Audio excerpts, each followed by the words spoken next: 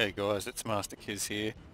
Quick little video. I just thought I'd go through my stats before I actually prestige. I didn't think I'd prestige, but I leveled up extremely fast in this game. I've had it for exactly 2 weeks now, and I've got from 0 to Commander in pretty much, well, I'd say about 12 days of playtime. I'll go in here. You see that I've played for 1 day, 2 hours and 46 minutes.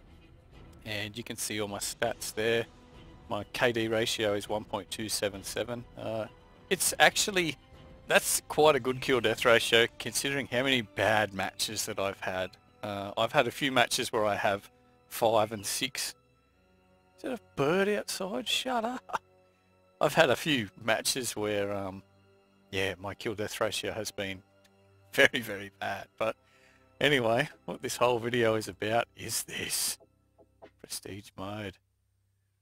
Trade in all your stuff for a little bit of a stupid emblem. Do you really want to do that stuff? Do you really want to? Oh my god. What did I just do? Did I just prestige? I think I'm going to be sick.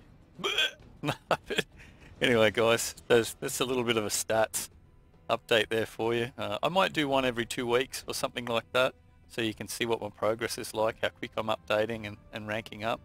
But thanks for watching, and I'll see you later.